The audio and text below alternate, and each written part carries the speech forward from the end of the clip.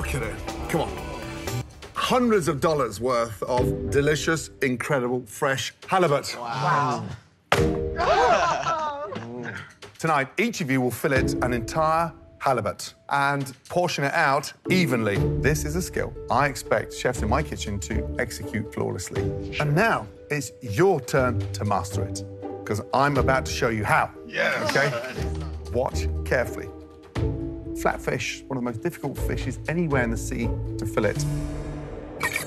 First off, sharp knife. Halibut. It's got 4 fillets. 1, 2, 3, 4. I'm going to start the knife cut from the top of the head, slice through, gently use the tip of the knife, come down to the top, and there's a line there that'll help guide the center of the fillet.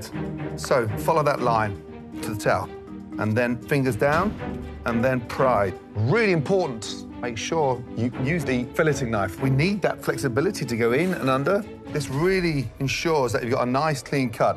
Carefully slide the knife across the bone. Hold the fillet down, off, and let the knife do the work. Oh, my God.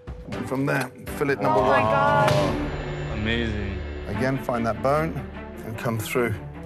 Again, holding the knife nice and flat, pull back, and bend that knife. Oh, my gosh. Fillet number 2. Oh, my God. Now, turn it over.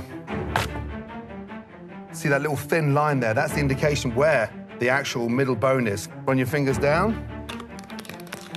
And keep that knife against the side of the bone. And just gently lift it up.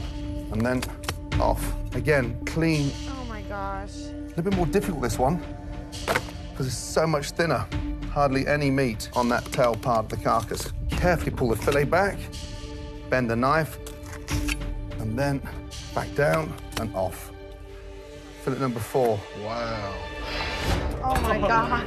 Carcass nice and clean. At least you want to see no flesh on there. Wow. Watching Gordon Ramsay fillet this fish is amazing. And now we start our portions. 1. I'm seeing how precise he is, how much finesse he has. If he was in my class, he'd have an A+. I'm just hoping I can do it as flawlessly as he can. And there we have 16 fillets. But we're not done yet. The cheek. And this is what we call the sort of oyster out.